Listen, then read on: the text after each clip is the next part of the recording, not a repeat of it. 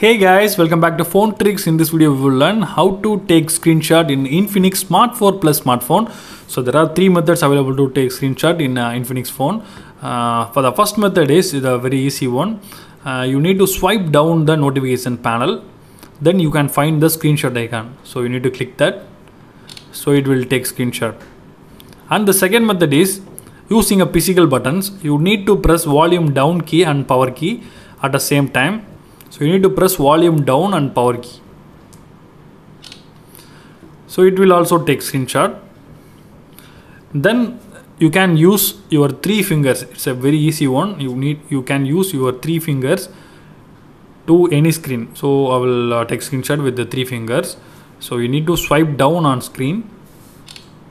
So it will also take screenshot.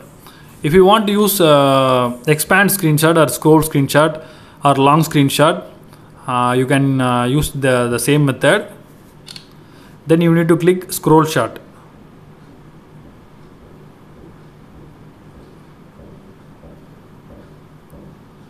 So it will take long screenshot in Infinix Smart 4 Plus smartphone. So that's all guys. I hope this video is very useful to you. If you like this video, hit thumbs up and do subscribe our channel for more updates. Thank you.